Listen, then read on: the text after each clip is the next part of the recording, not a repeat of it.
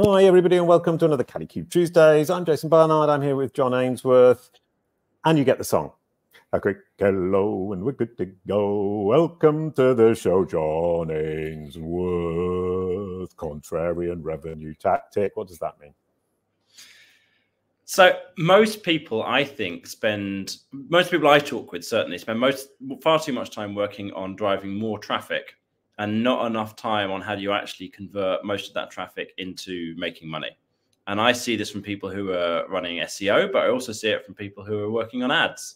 Is people don't know how do you actually fix all the holes in your bucket and get more of those people to spend money with you. Right. Oh, there's a children's song about that. There's a hole in my bucket, dear Liza, right. Dear Liza. So you've got to sing that song and fix the bucket. So from now on, every time I'm thinking about our funnel, I will sing that song in my head and we'll do a much better job. Before we get into that, and I'm really interested, I think this is going to be a hugely interesting conversation.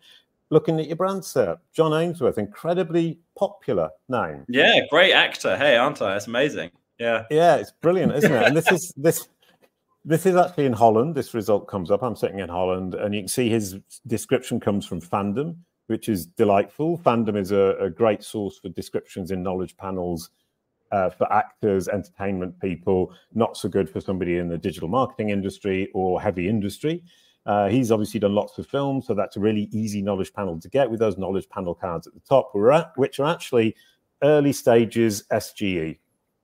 And that was Google's first foray 2 years ago into SGE. They've been having these around for 2 years, and you can see the similarities between them and how they're built. I found that hugely interesting. And then I looked at this result in New York, I think this is. The knowledge panel is smaller, so it shows you in different countries. You can have the big knowledge panel with the knowledge panel cards, or you can have the smaller one like this and a different description from IMDb.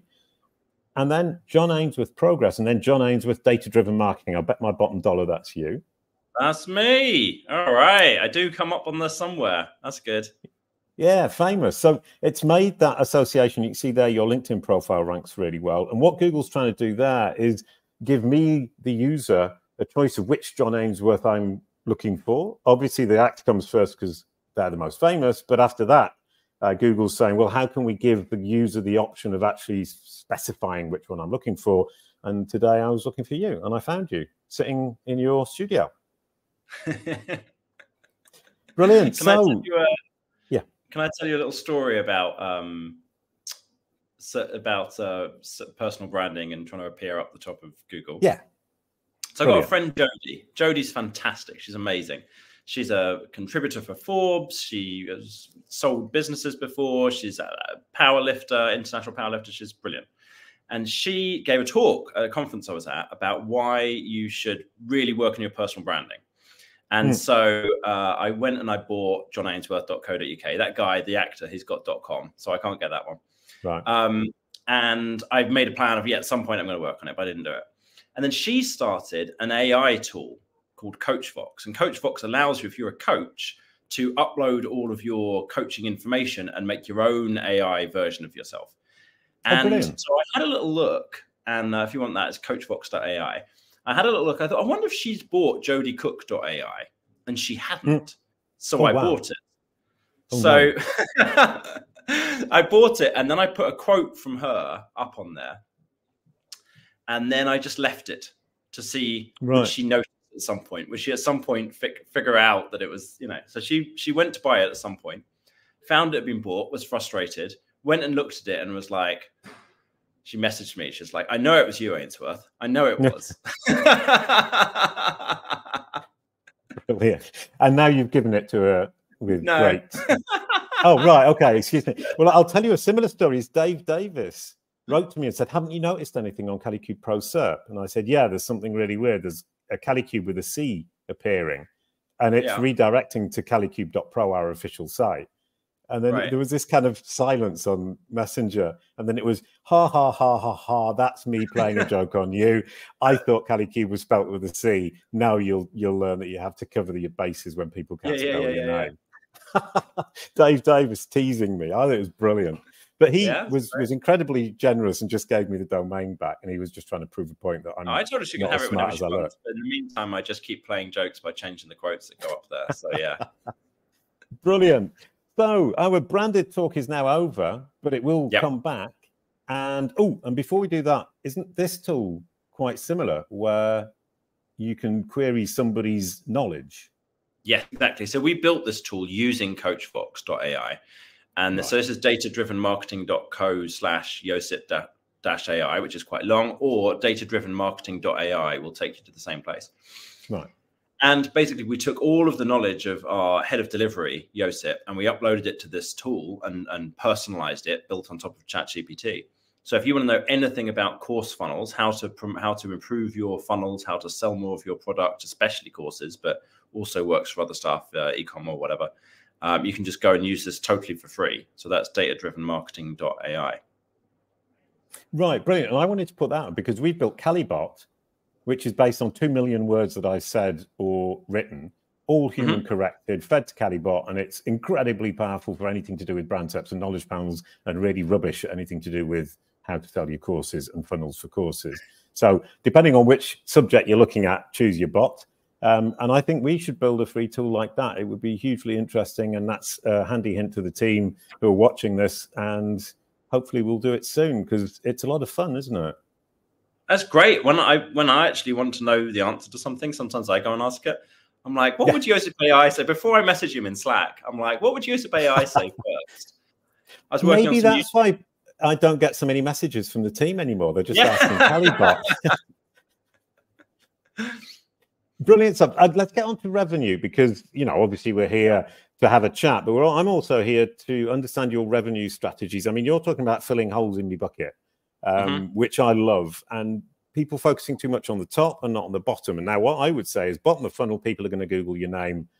That's where there is a great win that most people miss, is making that brand SERP, the search result for your brand name, incredibly positive so that you don't cause any friction. And people say, I don't need to because obviously people are looking for me, but why don't you make it a better experience? That's my point of view. What's your point of view?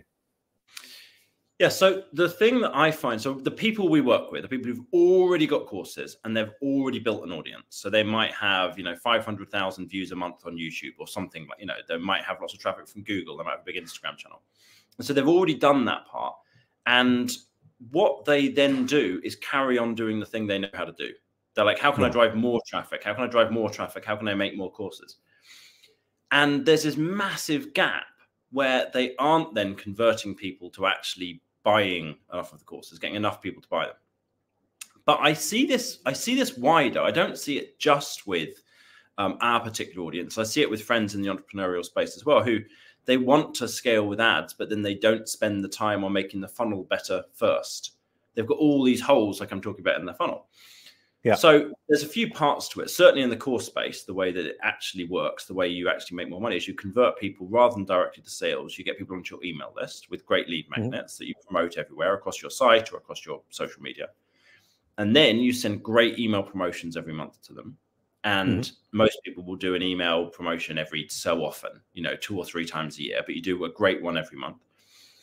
And therefore you get more sales. And then you put in place things like order bumps and upsells that increase your revenue per sale so that you make a higher average order value. And overall, what we find with our clients is that generally 5 times is their revenue. So the increase is not insignificant. This is hefty. This is an actual real big deal, Well, and that's lovely because it's measurable. And businesses love measurable. And when the boss says, I want ROI, and you can say, well, here we go with 5 times, and that's how much money we made, and this is how much we spent, everybody's happy. Whereas SEO, digital marketing, it's all kind of fluffy and in the air, and people get really frustrated. And what you just said is Katrina, who runs the course along with Marielle, should really sign up for this bot, whose name I have forgotten, Josip AI, sign up for that. And what they're doing is exactly what you're saying, but I'm sure we can do it better, and we can learn a lot from that bot. So from that perspective, you're saying bring people onto the email list. Is that the principal way to drive revenue? Obviously for courses, you're saying, would you say it works equally well for anything, especially B2B, which is our spot? Generally, yes. It's not quite as simple as that. So there's some places where you want to always, where you've got a low ticket thing, you might make a sale straight away. And there's some places with high ticket where it's sometimes better to go straight to a sale.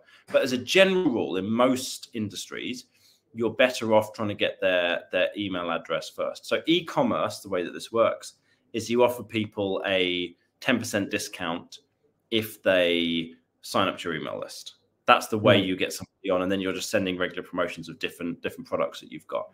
In the course space, what you're doing is offering a lead magnet, something useful for free, because you're selling information, so you want to give away a bit of free information, and then that links really nicely. In the B2B space, if you're doing like higher ticket B2B sales, you want to have some way of getting the person's details and being in touch with them and following up with them. But is it directly onto an email list? Probably, but it slightly depends, you know. So what we do is we'll do a free funnel review for anybody who is a good fit to work with us. So we've got this site, pimpyourfunnel.com. And if you fill in your details on there, then we will send you through a free report, and we'll figure out for you how much more money could you be making from your course sales. Is it, could you make 50 grand more a month, or is it like, oh, you're too small at the moment, you're only going to make 3 grand more, whatever. We'll figure out how much more money you can make. If you're big enough and you would be a good fit to work with us, we only work with with people who've got good, big organic audiences. Then we'll also do a free funnel review. So that's like our lead magnet, right? We're giving that away for free. We'll go through and review your sales page and your checkout page, and we'll say, like, these are the exact things you should be changing. We'll do like a Loom video explaining it all. And it's a human analysis. It's not absolutely standardized reports that you get all the time that don't sell you anything. No, so the free report for just anybody is more standardized. A person does go through and actually tweak it, but the funnel review is a video that's like a half-hour long from one of our expert account managers. So that's like we're giving away a lot. So that's what we found is like a good front-end thing to get the details of the person, so that you can then follow up with them after that. But generally, generally the thing to do is get hold of someone's details first, because there's very few people who are ready to buy straight away. They need to get to know a bit. Yeah, I think that's a huge mistake we all make, is we kind of think people read a page and then they're convinced and they buy. And obviously there are multiple touch points, multiple decision points. And also we're learning more and more that the person who contacts us is not the person who researched initially or the person who found us. So today I was talking to a potential client who's probably going to sign, and they said, oh, my CMO told me to look at this tool. I looked at it. I didn't understand why. So I booked a call to understand, which is really interesting, because the person actually didn't know anything about it, but was on board to hear and understand.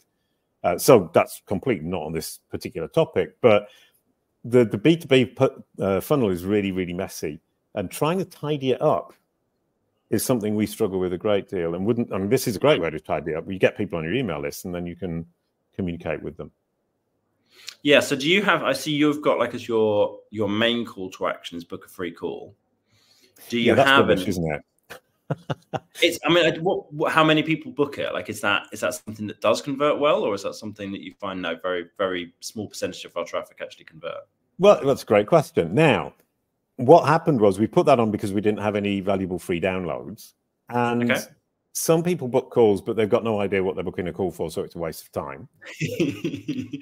And it isn't the best thing to lead with. And we're currently changing it to push them through to the Kalicube process has solved digital marketing. Download the PDF, read 57 pages. If it makes sense, contact us and we can implement this for you and boost your business. And that hopefully will work a lot better. Yeah, it'd be really interesting to see if you actually track how many people on your homepage or on your whole website traffic convert to the next stage. Yeah. How much does that go up? And then how many of them? Because every time, so you want the number of steps in your funnel should be the fewest number to get the result you're after. Now, if you have just book a call, well, that's nice and simple, right? You go straight to book a call. You want calls booked, cool. But does it actually get you the qualified leads, enough of the qualified leads that you want to get? Like you just said, well, some of the people aren't qualified, and there's a bunch of people probably who are qualified who then don't book because they're not sure about taking that next step. But you don't want tons and tons of steps, because at every stage you lose some people. So if you get into yours, if you put an incredibly valuable lead magnet, you've got this ebook that you're talking about at the moment. I'll come back to that a little bit. Then the next step for you, it could be in your, early on in your email sequence, you offer a call, or maybe your confirmation page, you offer a call, or maybe you have the confirmation page is like a survey for them to fill in that automatically figures out if they qualify. And then if they do qualify, then you offer them a call. So you want to be offering the call in there, but you also want to have other like steps that somebody could take probably in between being on your email list and booking a call. Then it's probably something else, like maybe watch a webinar from us or whatever that helps to educate and qualify them further. Yeah, I mean, I always tend to think that I need to give them as many choices as possible so that I catch everybody. But that isn't right, is it? Well, a confused customer never buys. So yes, you want different options, but you don't want them all at the same time, right? You want to make it really clear to anybody at any one time, this is the thing to do next. So when someone's on your email list, that's great, because now you can email them all about option one and all, you know, maybe a few emails to tell them about, here's why you might want to book a call with us. Here's how a call works. Here's what we'll cover. Here's some of the benefits people got from it, blah, blah, blah. Here's case studies, testimonials. And then the next month or the next week or whatever, you might say, right now we're going to do a webinar where we're going to be explaining whatever, the importance of brand SERPs or whatever, you know, whatever topic you're going to be covering. And then you promote the hell out of the webinar in advance. And then on the webinar at the end, you're going to promote the call. So it's always one call to action, but you have, there's multiple different things, but they just have one at a time. Like, so for example, in the course sales space, right, we'll only ever promote one course at a time. Lots of people on Black Friday will say 30% off everything, 50% off everything. And they lose out a lot because then lots of people are confused. They don't know what to get. You can't promote any of them properly because you're trying to promote just it's on discount, which is a terrible series of emails. What do you say in email number 2? Still on discount. You know, you want to have useful. I got one of those. And it was just discount, discount, discount. And all they did was change from percentage to monetary amount. Right. The savings over a year. And it was just like, we'll try all these different numbers and see which one triggers them. And I'm not sure how good it was, because I just ended up thinking, I can't figure out how much I'm saving. Nobody wants to receive that, right? Nobody wants to send it. It's like, it's an awful email campaign. You want emails that provide value and move people towards the sale at the same time. But that's what you want to have in place, right? Because that way people like being on your email list. They stick around, they keep opening them, even if they're not ready to buy yet. And you feel good about sending them because you're sending people useful information, not discount, discount, discount, discount, you know, which is a rubbish thing. Like, most people only do promotions on Black Friday because everybody else is doing them. So they feel like they're allowed to send these terrible email promotions, and then they do. But if you don't send terrible email promotions, what if you send brilliant email promotions? Then you could send them all the time. Which is one of the things that we do with our clients, that you can send an email promotion every month because you write good email promotions that people like receiving and they make you sales.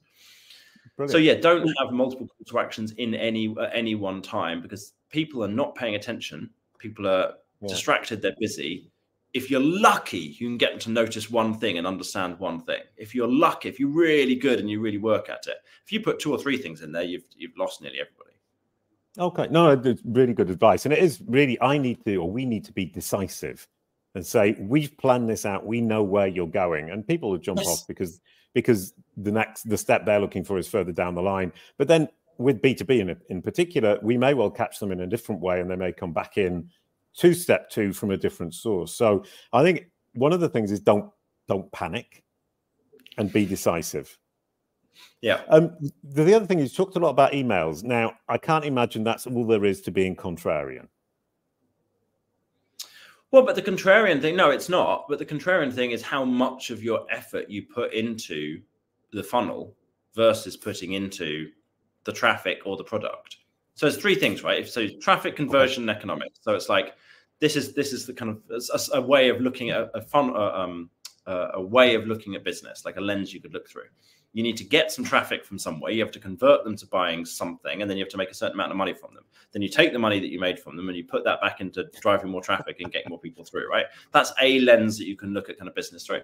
Now, if all of your time is spent on the traffic and the economics, like on making good products and on driving traffic to it, and your conversion is terrible, then you should be spending more time on the conversion stage. And this is what I see is most people are terrible at this. Just like, not, they're okay. It's like, they're awful. They're just so, which means that you're throwing away most of the opportunity that you've got. Now, I'm biased because I'm searching out the businesses that have got bad funnels, right? So I know that I could be biased on this. Maybe there's loads of people who've got great funnels and just not enough traffic. But I don't think so. I've not seen them either. They've just got bad traffic and bad funnels, you know? So it's like, okay, maybe you need to work on both, but almost nobody really spends the time that they should on actually doing it. And this is just basic stuff, right? I'm not talking about anything revolutionary. But people aren't doing it. They're not sending email promotions when they should be sending one every month. They're not improving their sales pages when they should be doing it. They're not creating order bumps and upsells to increase average order value when they should be doing it. And they're just ignoring it because it's somehow not the way that the online business is done. No, it's a really good point. I'm thinking as you talk about Kalicube, which is obviously my primary reference to all of this. We've got an amazing top of funnel. We're pulling exactly the right people in. We've sorted that. It's taken us 2 years. And now the people coming down the funnel are the right people. And we're educating as they come down the funnel to what we're doing, which is quite, what's the word, groundbreaking, let's say.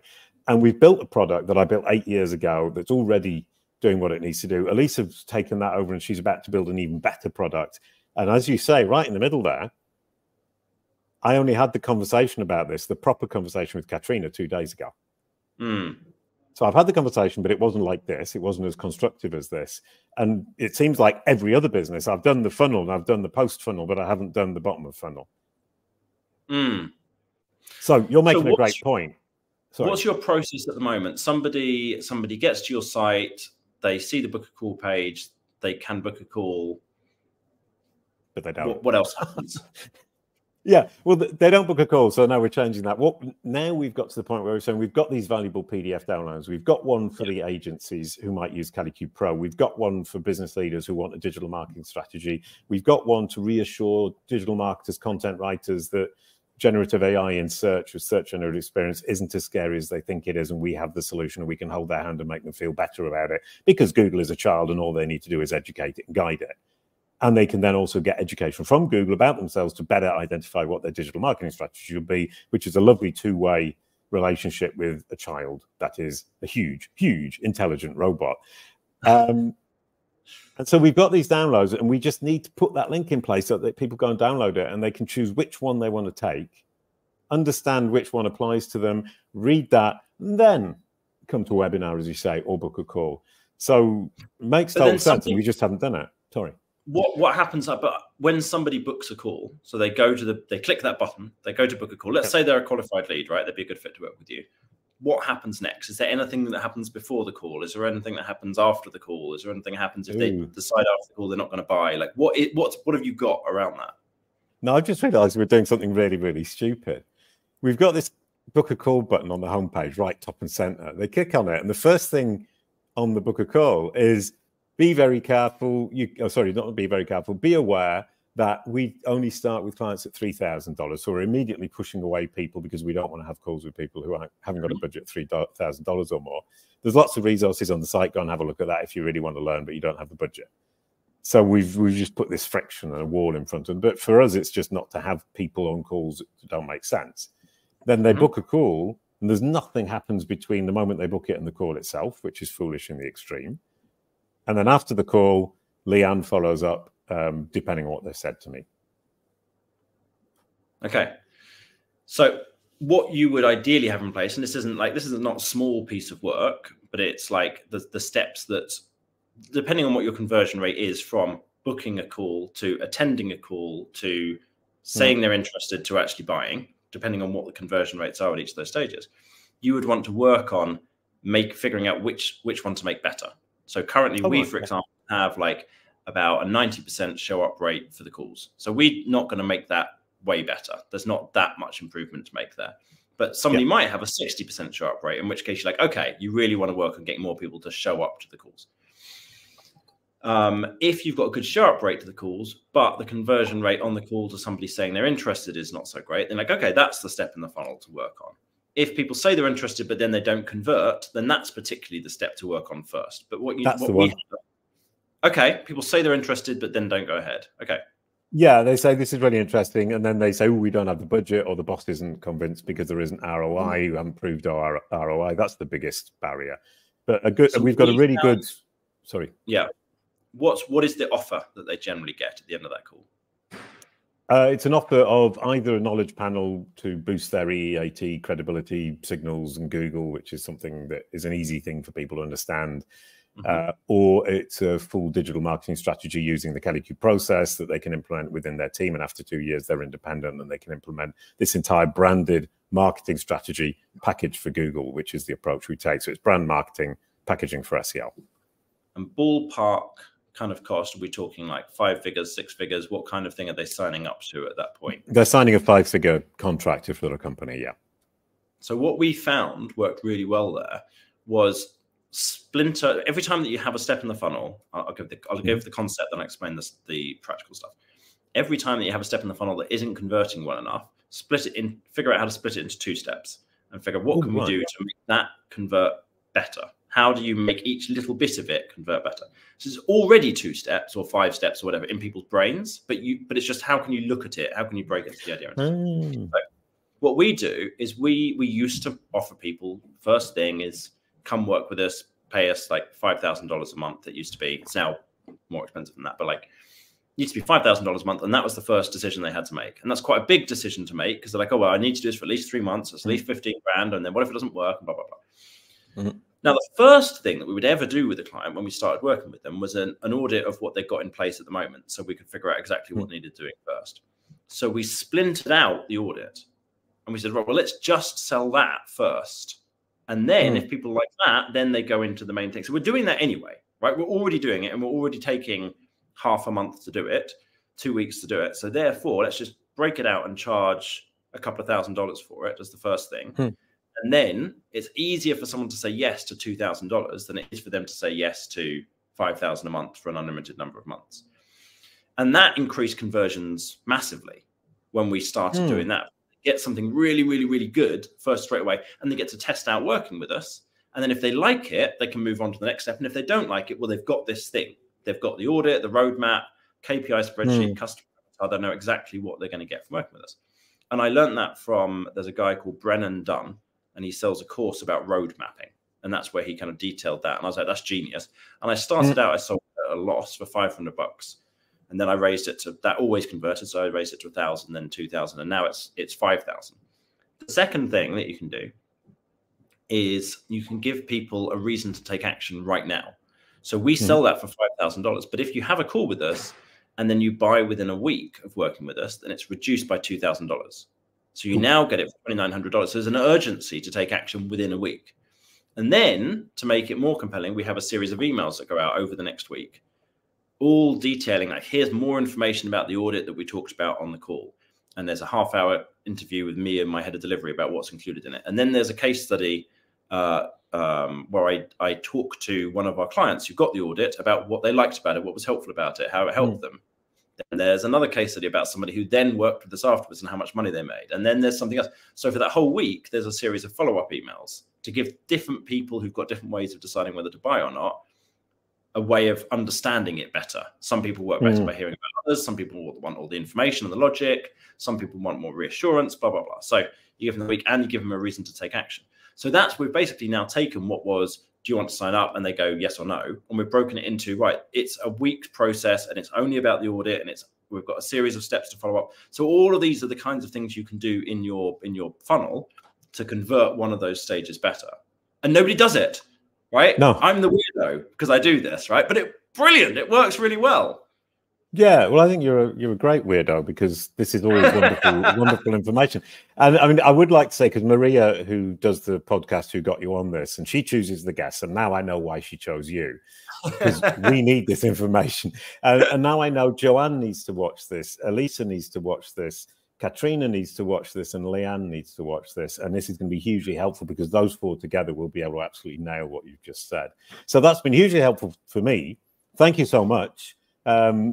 I've been delighted, and I'm sure it was helpful for the audience too. But before we finish up, you have this question to answer. How do brand SERPs help with business revenues? Less than a minute, John. All right. Well, I'm very aware that if anybody hears me on a podcast and they go search for my name, they find some actor and then they might well drop out and not get any further. So I guess the way that it would definitely help us is if I was actually showing up on that page and someone, when they search for me, would find my name, click through, and then have a chance of actually getting in touch and working with us. So I think that that's how it can help our business revenues. That's a brilliant answer, because people or companies often don't think about the fact that people will search for the name of the person they saw from the company, and if that person doesn't appear, that's a lost opportunity. And if they do appear and they look really, really credible, authoritative, then it's a huge push towards the conversion. That was a great answer. I liked it because it was lovely and short and slightly different angle to the one I expected. And I'll just put this up now so that anybody who wants to figure out course funnels with Joseph AI can do so. And thank you for that delightful interview, John. Absolutely brilliant. And we're now going to pass the baton to Frederic Vallius, how generative AI is changing PPC. He's absolutely delightful. He's super smart. I've been on his show and he was brilliant. And it was really good fun. So I know it's going to be brilliant with him. Could you possibly pass the baton, John? Yeah, so Fred is a former Google exec, and he's one of the tech giant's first 500 employees. He spent about 10 years managing and evangelizing for Google Ads. He's an accomplished author and speaker on pay-per-click account management, automation, scripts, spoken at loads of different events. I think he's going to be a fantastic guest, and I think your audience is going to get loads from hearing from him. Super duper. That was brilliant. You really prepared that. That was delightful. A quick goodbye to end the show. Thank you, John. Thank you, everybody. Kalicube. It's all about your brand SERP.